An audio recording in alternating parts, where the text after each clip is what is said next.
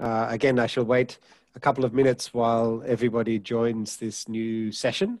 And while I'm waiting for everybody to join, I'll take advantage and introduce everyone to my two co-hosts here who will also help host the tutorials over the next couple of days. We have Filippo Levi from INRIM, the National Meteorological Institute of Italy, and Stefan Schaefer from Copenhagen University. Stefan will give a talk tomorrow on his own research, and Filippo and Stefan will both help to chair these sessions over the next couple of days, and have put a lot of work into organizing this workshop and indeed coordinating the European projects that this workshop is based upon. While everybody is joining, allow me to introduce our speaker for today, for this second session. So we have today Daniel Benedicto from ICFO. I would say here in ICFO, but not everyone's physically here in Barcelona. Daniel is working in the group of Morgan Mitchell, running an ultra-cold atoms experiment with a spin-or BEC, and has been working on how to optimize atomic clocks using spin squeezing techniques. And so he's going to tell us a little bit about, give us a bit of a tutorial introduction, following on from the theme of Luca in the previous talk about how to use spin squeezing to optimize an atomic clock. I see that we have more than 70 attendees, so I think that it's already time to begin. Again, if anyone has a question at any stage, please either raise your hand or type your question into the Q&A. I'll pay attention to that, and I'll give you the opportunity to ask your question directly to Daniel. Daniel, with that, I hand you the floor. Okay, thank you very much, Rob, for the nice introduction. So today my talk, if I can pass the slide, will be about atomic squeeze states and atomic clocks. So, which obviously I will be talking about how to generate atomic spin squeeze states and how they can be beneficial to atomic clocks. I think Luca did already a very good job in introducing some of the basic concepts in this field. So during my talk, I have divided it in kind of 4 sections. So I will start by giving some very basic introduction to quantum metrology, what is quantum metrology, and what is the standard quantum limit in the context of atomic clocks. Then I will present the main experimental methods that we have available for the creation of spin squeeze states in neutral atomic ensembles.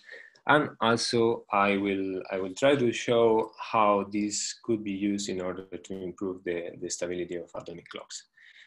Then to finalize, I will present a novel protocol that we are proposing, that we are developing with our collaborators in Paris, in the group of Jérôme, in which we use we try to use measurement-induced spin squeezing in order to improve the sensitivity of atomic clocks. And I will show some very preliminary results that we got. So let's start with the first question. So what is quantum metrology? So to me, quantum metrology refers to any kind of metrological tool or technique that allows us to improve the statistical uncertainty of a physical measurement below the standard quantum limit. So, okay, what is the standard quantum limit? This is a rather generic term that refers in general to the quantum limitations that constrain the measurement of an observable in a physical system. So we have already seen in the previous talk that what it is for in the context of atomic clocks, and I will try to revise this very briefly. So in order to do that, we can start by thinking of a spin half particle, which in a given Hilbert space will be represented by the state vector psi. And we know that its components along the 3 spatial directions are given by the expectation values of the Pauli matrices. So this gives us a vector, a three-component vector that we can think of pointing in the surface of a sphere. So this sphere we call the block sphere, and it is the typical representation that we use. And within this sphere, provided that the length of the vector is fixed, all we need to know to determine the state of the particle are two angles, theta and phi. And we can write the general state of the particle system as a linear superposition of the two possible spin states of the particle. So doing a simple analogy, we can see that any particle which has only two available energy states, down and up, then not necessarily spin half, it can be also represented by a linear superposition of these two states.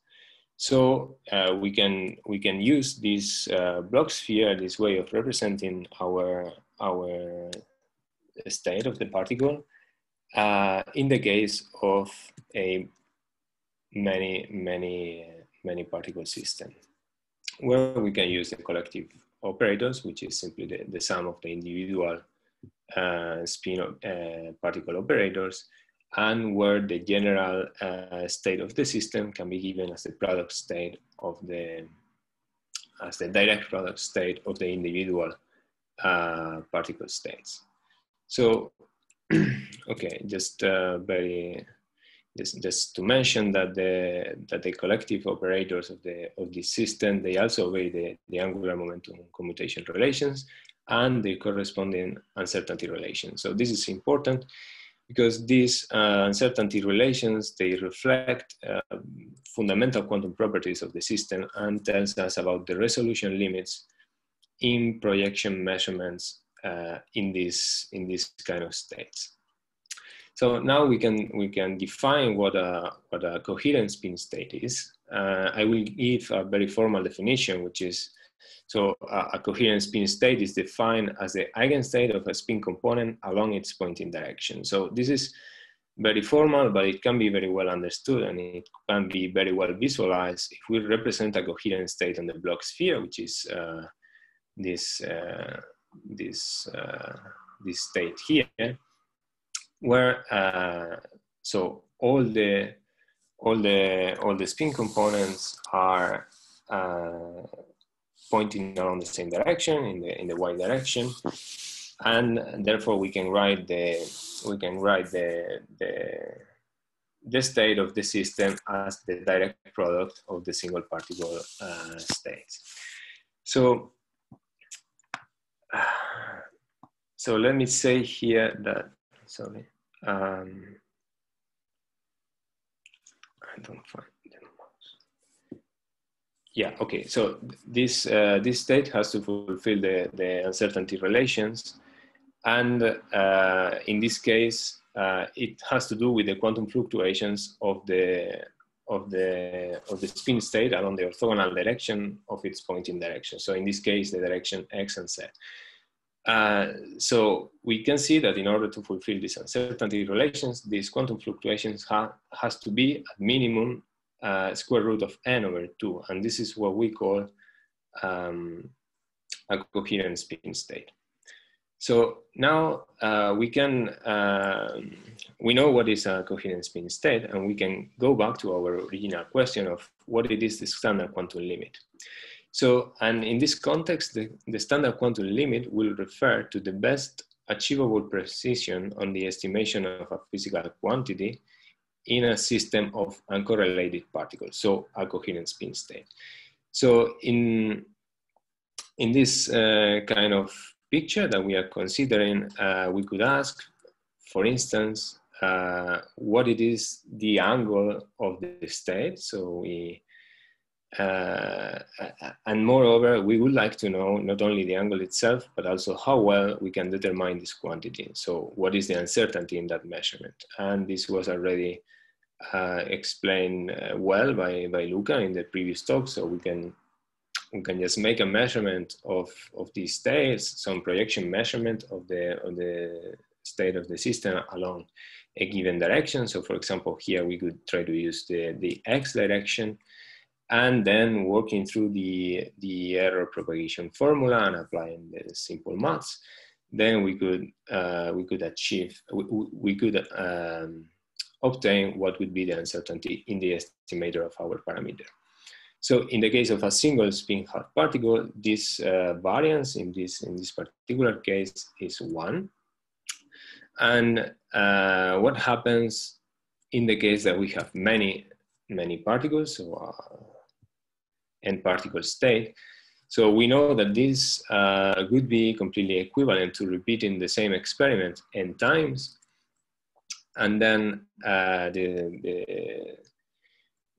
the statistics tells us that if we repeat the same experiment with exactly the same initial conditions during n times, then the variance of the average of these measurements scales as 1/n, where n is the number of repetitions. So in this case, if we use a coherent spin state with n particles, then we have an uncertainty in the estimation of the angle that scales as 1/n, being the number of particles in the system. So that's very good, but how is this relevant in the context of atomic clocks? So again, I will go through. So if we consider that atomic clock is represented by a Ramsey spectroscopy sequence, then we know that we can prepare a fully polarized state, so a coherent spin state in the ground state of the clock system. Then we can apply a pi/2 rotation, which equally distributes the population between the two clock states. Then there is some free evolution time during which the phase between the two levels evolves in time, and this evolution is given by omega t, where omega is the rate of precession of the pseudo spin representation. And then at the end of the sequence, we apply another pi/2, and we read out the state by a projection measurement. So in this way,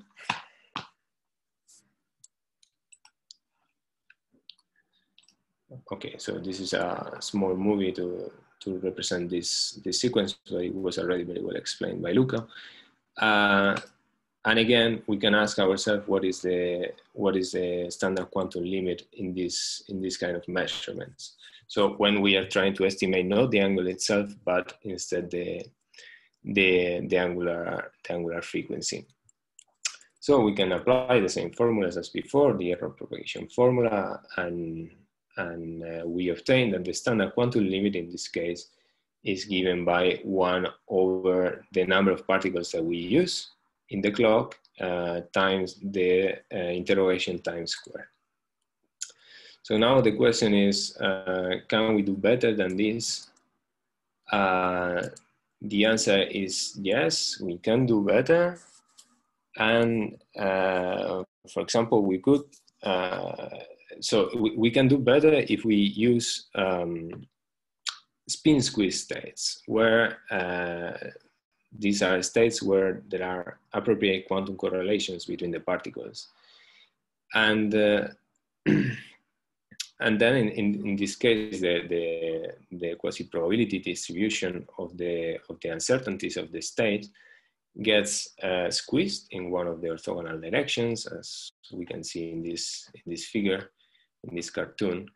But however, we have to remember that there are always the uncertainty relations that then mean that the conjugate variable needs to be anti-squeezed. So there is an extra noise in this uncertainty. And now, well, if we use this as our input state for the clock interferometer, then the theoretical limit that we can achieve is called the Heisenberg limit, and it is 1/n². However, this is really hard to achieve.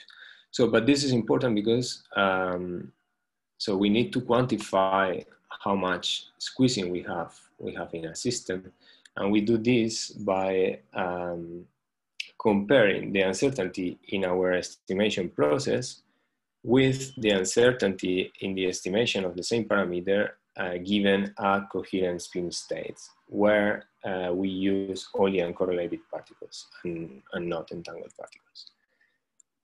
Okay, so this obviously can be very good to improve the precision of several measurement devices. And this can allow to surpass the standard quantum limit sensitivity. So some possible applications could be atomic magnetometers or atomic clocks, or the most famous example, which are the gravitational wave detectors, although they don't use spin squeeze states, they use squeeze states of light. So now in the following, I will start to review a little bit how to generate spin squeeze states from an experimental point of view. And so we can use different methods that there are mainly three, which is collisional dynamical squeezing, cavity mediated interaction squeezing, and measurement induced squeezing. So let's start with the dynamical squeezing. So we can think of a system which has many atoms, and the particles in this system, they have only two possible states, A and B, and they have some interaction between them. So for instance, we can find this kind of system in 87 rubidium, where we can find atoms in the two ground state manifolds, F equal 1 and F equal 2. And there exists some collisional interactions among these atoms. And then we can define our usual collective spin operators. And this system basically gives rise to what we call the one-axis twisting Hamiltonian, which is nonlinear in the spin operators. And the nonlinearity means that there exists two body coherence interactions represented by this NV times NA term. And this gives rise, in fact, to, so the evolution of the system under this Hamiltonian gives rise to spin squeezing. So here in this small movie, I have represented a coherent spin state, which under time, it evolves under the effect of this one-axis twisting Hamiltonian, and it develops a squeezed state in one of the orthogonal directions, while at the same time it rotates around its center. So the experimental realization of such protocol has been done, and it is shown in these plots from a paper by Christian Gross. So here in order to measure the amount of available squeezing in the system, so we have seen that the squeeze state rotates around its center during the evolution. So a final coherent rotation is applied to the state before measuring its projection along the z-axis. So in the plots, the x-axis represents the angle of this final rotation, and on the y-axis we have the squeezing parameter that we have defined previously. So it is the uncertainty on the measurement divided by the uncertainty of the equivalent measurement using coherent spin states. And we can observe that as a function of the final rotation angle, there is a minimum for the squeezing parameter, which corresponds to a rotation of the angle that brings the squeeze state back into the equator. So when you project through your measurement, the uncertainty in this direction is minimum. So it was achieved a minimum or a maximum squeezing of 9 dB was achieved using this method. So also we could try to think of using cavity-mediated squeezing. So this is a little bit complicated and it's completely different. So let me try to explain this a little bit quickly. So we can think of atoms inside a cavity, which so they are trapped in the wells of trapping potential.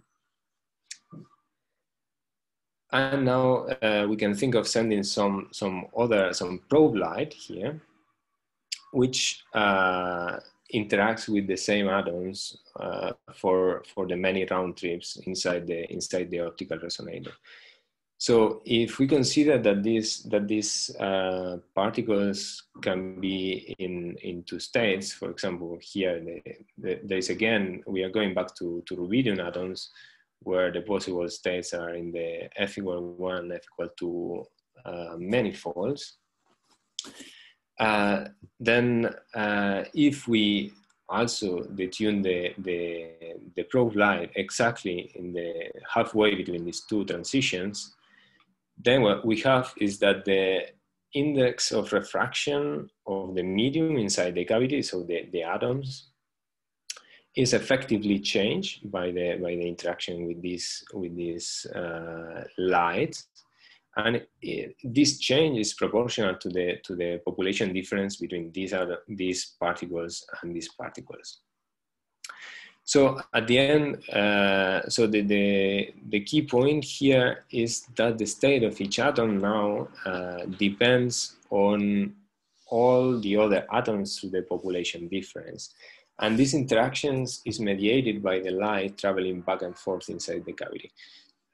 So this also creates some kind of nonlinear interactions. And the effect is similar to that of that I was showing before of the one-axis twisting Hamiltonian.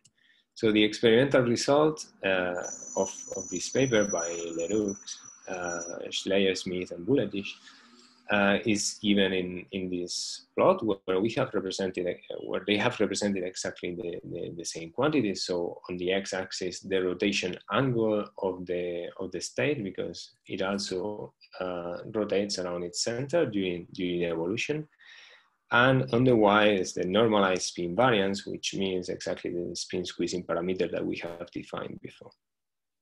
And once again, we can find that there are, for different evolution times, there are the variance of the measurement surpasses that of the measurement using coherent spin states, which is this black line over here.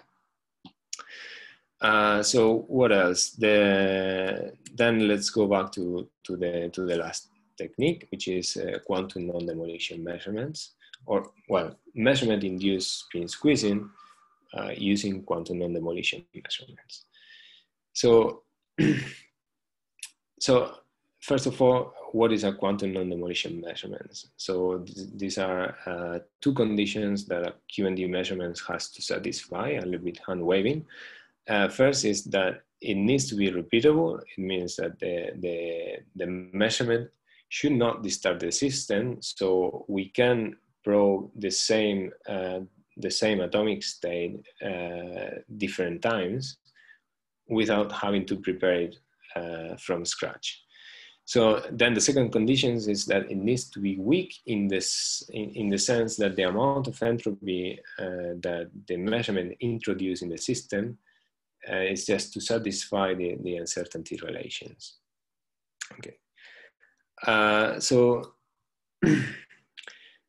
okay. So then in this kind of picture, the squeezing is generated by consecutive measurements of the state observable. So by measuring many times the same observable of the system, then the uncertainty in the later measurement is diminished due to the previous measurement record that we have.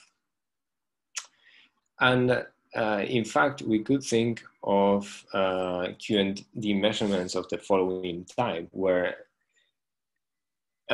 instead of measuring the the system in a projective way. So we directly measuring the projection of the system. We kind of couple the spin system here to an external observable, to an external meter, let's say, which is, for example, it could be some probe light. And then this probe light, when it interacts with the system itself, it acquires some different properties that depend on the state of the spin system, and we could read out these external variables. So in this way, we could gain information about our system without perturbing it, and that would satisfy the conditions of QND measurement. So let's give now a couple of examples of this kind of spin squeezing generation. So actually this has been the most successful method to generate spin squeeze states. And so it was realized in the context of a cavity system where the atoms are sitting again in the wells of the trapping potential. And we apply the same thing. So we apply some probe light, which is halfway detuned between the two system states. Again, this is rubidium, and we have this optical transition available, which can address at the same time the up and down state. And by applying this kind of measurement-induced technique, so we measure repeatedly the state of the system by reading out the probe light variables, then they generated a record high squeezing of 22 dBs. So the second example also uses rubidium and also is realized in an optical cavity, but it is somehow different. Here, instead of using an optical transition that addresses both clock states, it addresses only a single state. This was done in order to reduce the back action of the measurement into the spin state. So it was a little bit of technicalities there. And the scheme is slightly different, but also they could create a nice squeezing of 10 dBs. So, okay, so we have reviewed now several ways of creating spin squeeze states, and how can we apply this to clocks. So as Luca was highlighting in his talk, clock is a quantum parameter estimation problem, and where the clock works in a kind of feedback system. So we couple the laser or the local oscillator to the atomic reference through some kind of measurements of the state, and then we apply some feedback. So so then we can do again we can follow the same logic that we were seeing before, and we can try to estimate the phase of the laser phi through the measurement through the projection measurements of the spin state. And these two quantities are related, as he was explaining much better than I am doing, through the error propagation formula. So this means that the clock measurements are in fact limited by the standard quantum limit in the case that we use uncorrelated particle. So can we do better than that? Yes, in principle we could do better than that, but we have to keep in mind that in order to assess the performance of a clock, we cannot only look at the variance of a single measurement. But we need to look at their stability, because they are They are a stability problem. They are working within a feedback loop. And this stability is typically measured by the Allen variance. So Luca has pointed out has been proposing new schemes in order to reduce the effect of the laser diffusion in the stability of the clocks.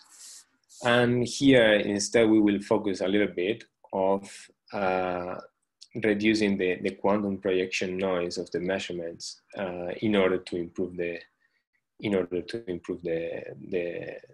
Allen variance of the clock. So let me just go quickly through the different kind of effects that limit the stability of current atomic clocks. So first of all, as we have seen, is the quantum projection noise of the spin state that we know we can improve by creating spin squeeze states. Then there is the so-called Dick effect, which is an aliasing effect between the high frequency noise of the laser that it is used in the interrogation with the cycling time of the experiment. So every time we need to perform an experiment, a Ramsey sequence, we have some state preparation. And this is at that time for the feedback, because during this time we are not interrogating the atoms, so we don't know what the phase of the local oscillator is doing. And this has an important effect in the stability of the feedback. Then the last effect is the laser diffusion that Luca has explained much better, and it has to do with the enlargement of the uncertainty of the laser frequency before interrogating the atoms. So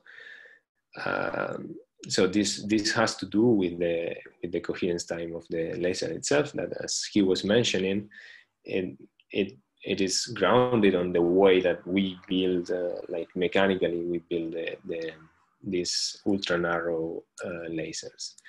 So in order to illustrate these effects, I have taken this graph from a recent preprint of one of the collaborators in this consortium, where they show the Allen variance for an interrogation time of 1 second as a function of the number of atoms in the clock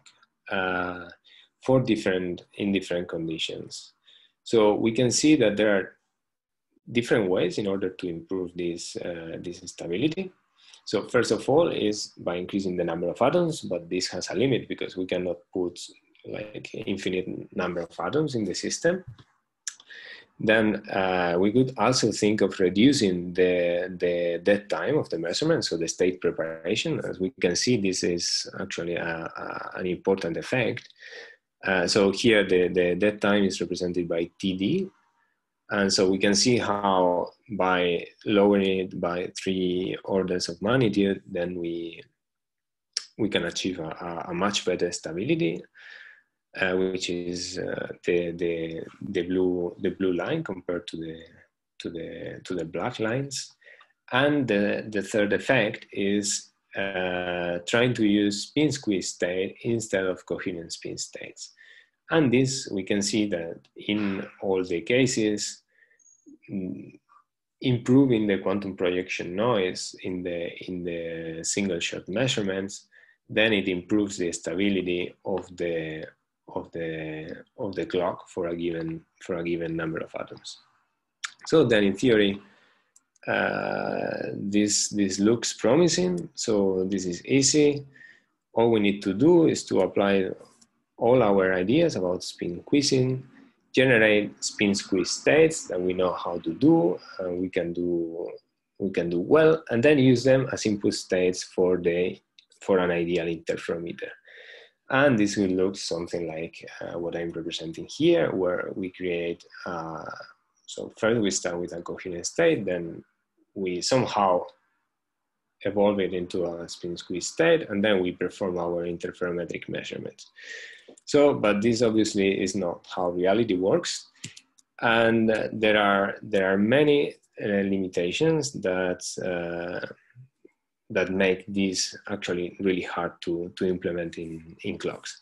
So first, dynamical squeezing requires the evolution under a nonlinear Hamiltonian. And this can be quite complicated to accomplish, and the states are really hard to create, and it's hard to work with from the experimental point of view.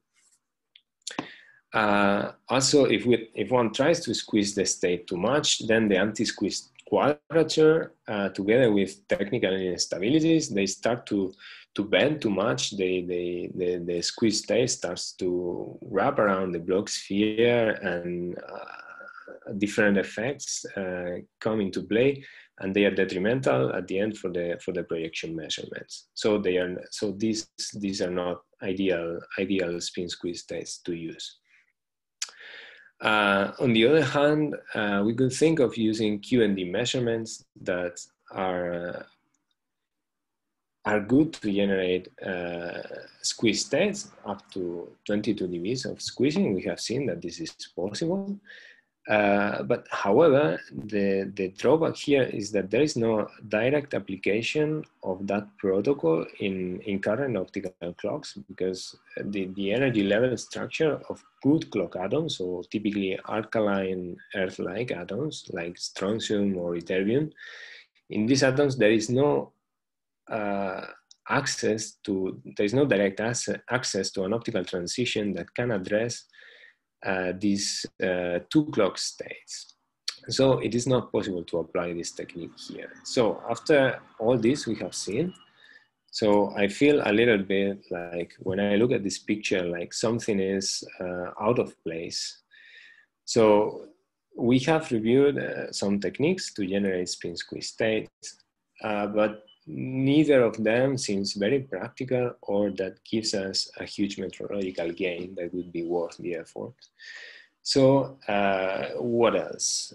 So can we think of using any of the spin squeezing generation techniques that we already know in a different way that will allow us to take advantage of full metrological advantage of the non-classical states generated?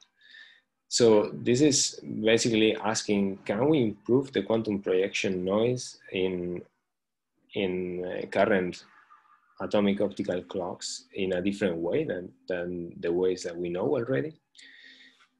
So we think the answer is yes, and we basically focus on QND measurement type. So in the context of atomic clocks, the QND measurements are interesting not only because they have application in creating spin squeeze states, but also they are super interesting because they could allow dead time free protocols. So they could help to implement clock measurements without dead time, without state preparation. So that would reduce the decay effect, and that would give a huge improvement over the stability of the clock. So, and in fact, there are several proposals how to realize QND measurements in the context of clocks. So here I will give just one example, which was developed at CIRTE by the group of Jerome, in which they use heterodyne measurements of the phase of the probing laser to extract the information about the population of the ground state of the clock. So in here they are working on a cavity, and this technique is a little bit sophisticated. So I will just give a little bit of flavor. And so they send probing light through the system, which is resonant with the 1s0 1p1 transition of strontium, and they modulate this light at a given frequency. And at the same time, they use a cavity in order to select the sidebands that are injected into the cavity. So sorry. so they also tune the system in such a way that only two symmetric side ones, the -1 and the +1, are coupled into the cavity. So this also solves a very important problem, which is uniformly coupling the probing light to the atoms, because typically in clocks, you want to work with a trapping light which matches the magic wavelength, so you can get rid of some systematic errors. And this typically is not good in order to perform probing light with a certain interest in the tunings. So, so in this way, they managed to do that and extract information about the ground state population of the system. So could we think of taking advantage of this already implemented protocol and try to generate measurement-induced squeezing in this kind of scheme?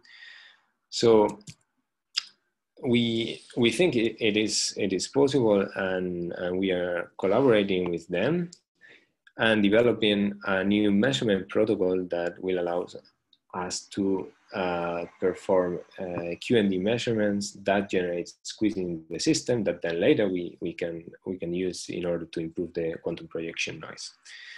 So the protocol has three different elements, so which is state preparation, on which we assume that we can prepare a coherent spin state for the input state of our interferometer. Then we are thinking of using a Rabi-like sequence. So instead of using a Ramsey type of protocol, real clocks are actually working on Rabi-like sequences because of the current limitations of the coherent time of the lasers and the state preparation time. And so we think that this is more realistic and it can be applied, and it could be applied. And the third element is a set of discrete quantum non-demolition measurements that will allow us to create the desired squeeze states.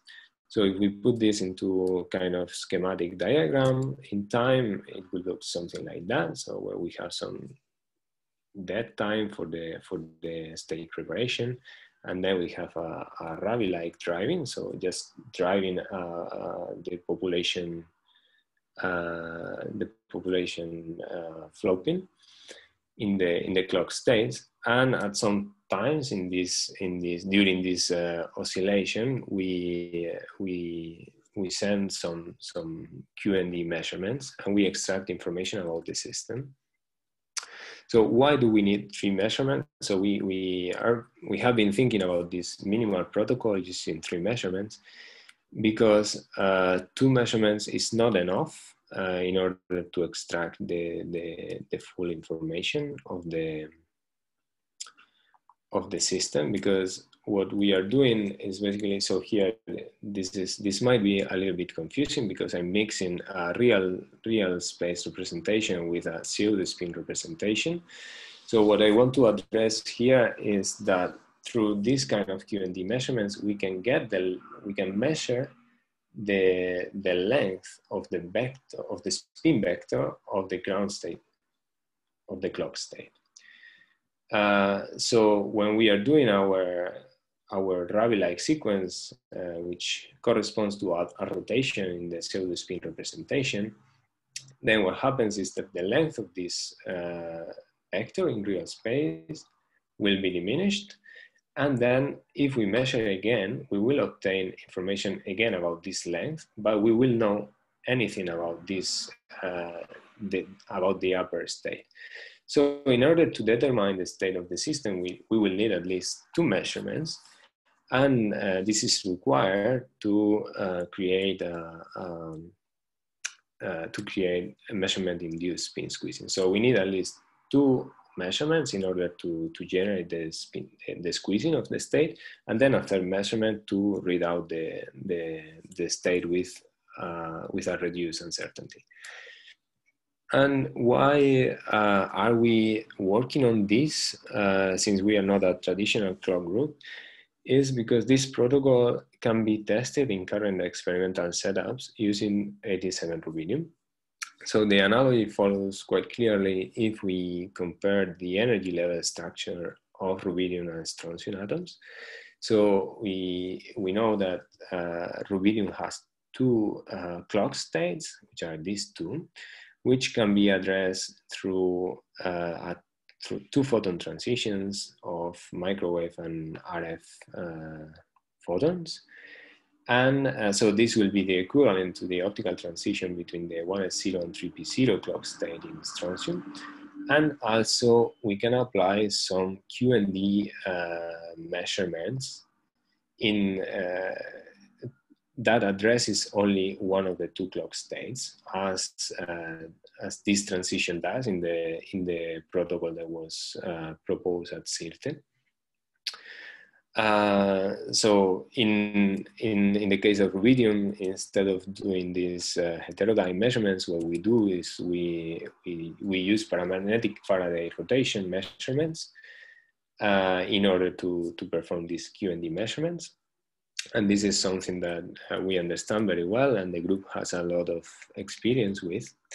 So the full modeling of this system is based on the covariance matrix approach, which is a well-known method to treat near Gaussian states. And it also has the advantage that it allows us to introduce in the modeling in a very handy way a lot of different sources of noise. And also we can include in the picture the description of the variables that do not, some variables that do not belong to the quantum system, but for example, we can include the classical variables that will represent the laser driving frequency and strength. So now I will give some very preliminary results of the protocol that we are developing.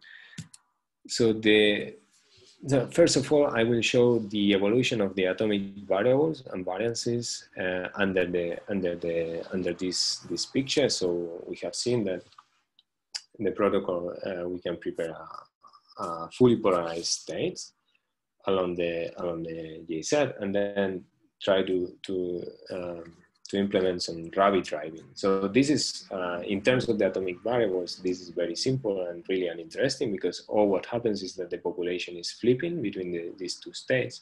However, it is, and the QND measurements do not modify this evolution significantly, at least.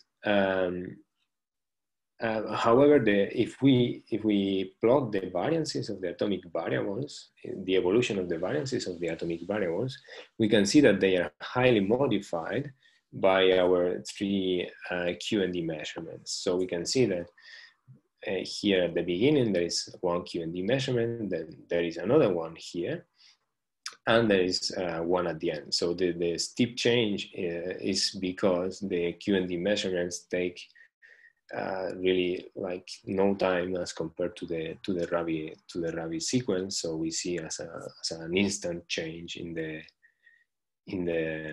evolution, and we can see how this highly modified evolution gives rise to some available squeezing here at the very end, where I have normalized the variances by the standard quantum limit of a coherent state.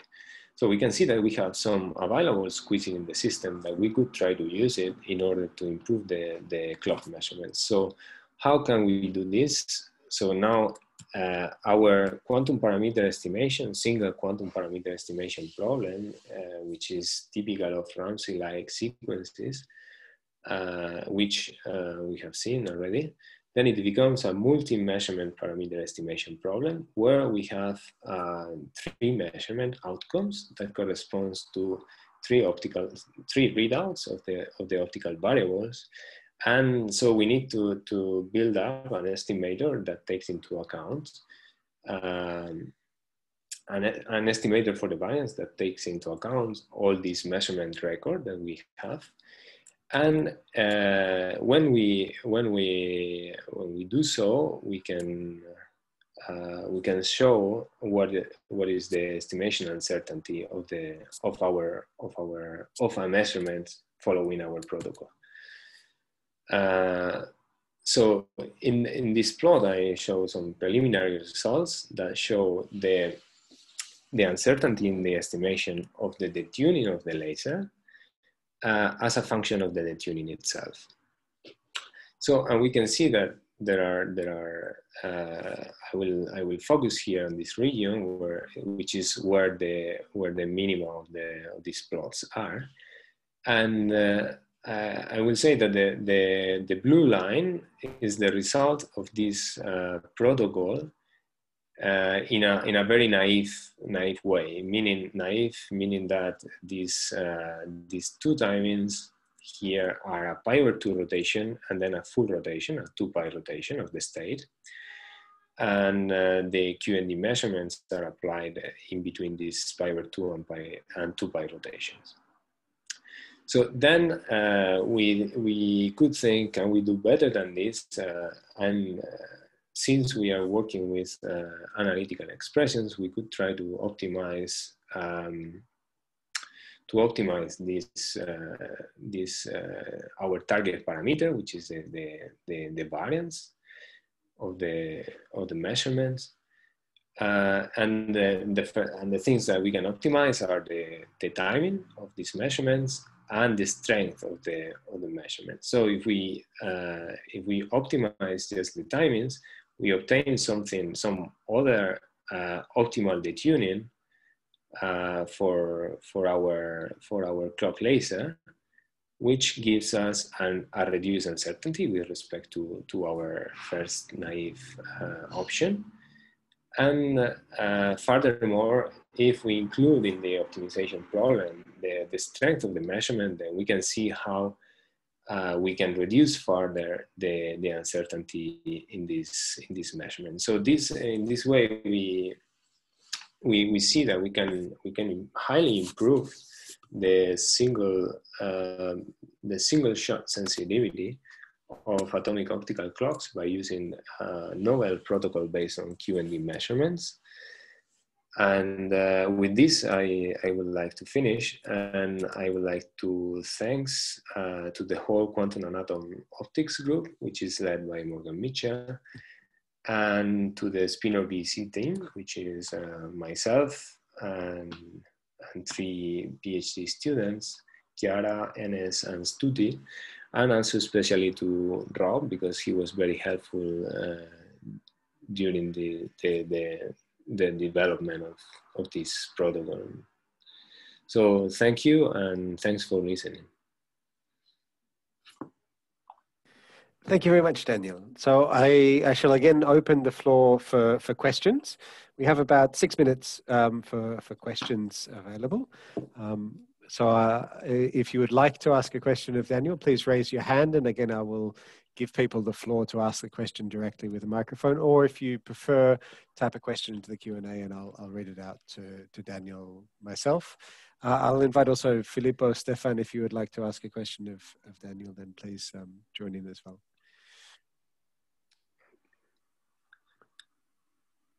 So perhaps I can start, if it's okay. Please, Stefan. So thank you for a very nice talk, first of all. You show this this nice measurement sequence where if you have the quantum non-demolition measurements, you can make a series of measurements after preparation before you need to prepare the atoms again. Here. Exactly. So what kind of duty cycle would this be able to give you? Is there a limitation to that still? So here we are assuming that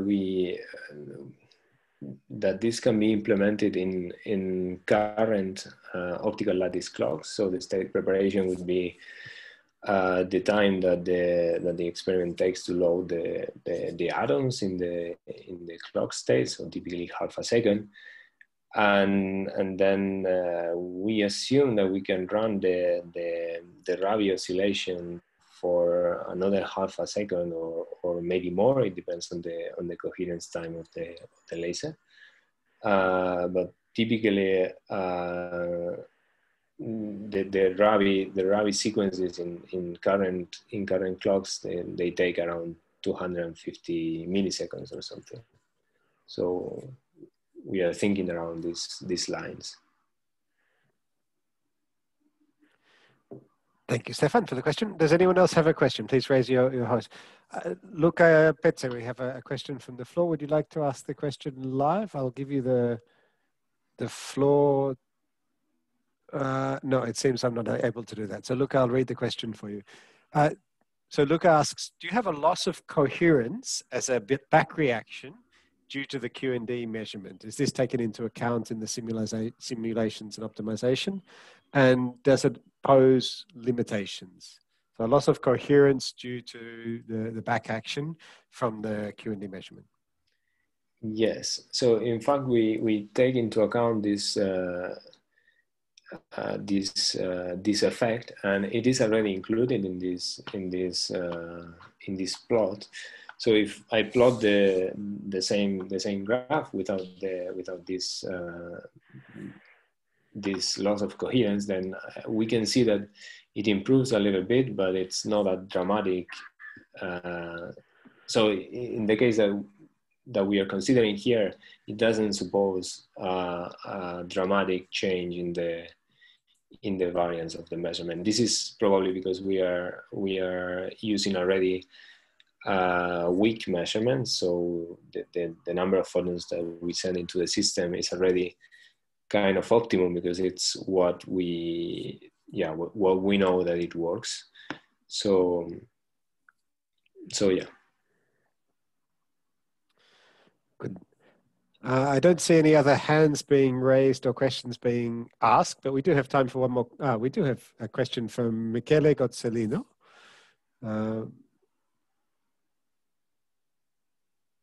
Although the hand was quickly put down, so maybe there's not a question there. I'll allow another question, and while we are waiting to see if there's another question from the floor, I shall put up the link in the chat to the first talk tomorrow.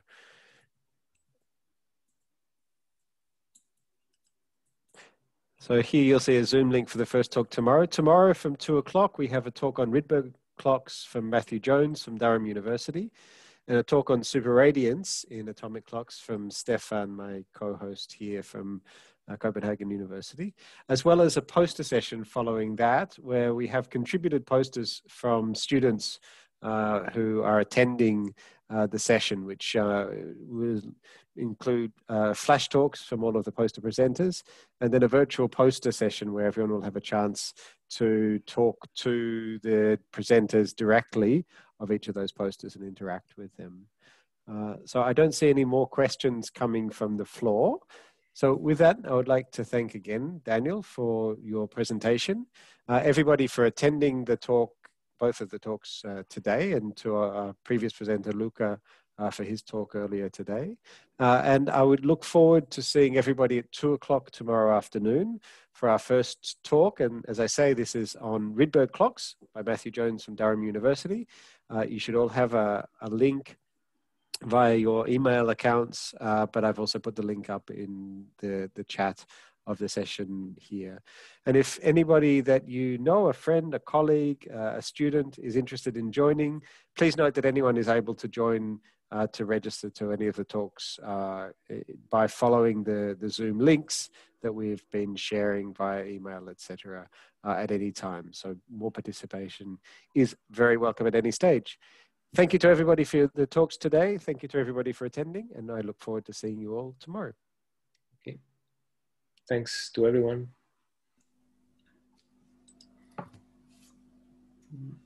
Thank you. Thank you. Goodbye.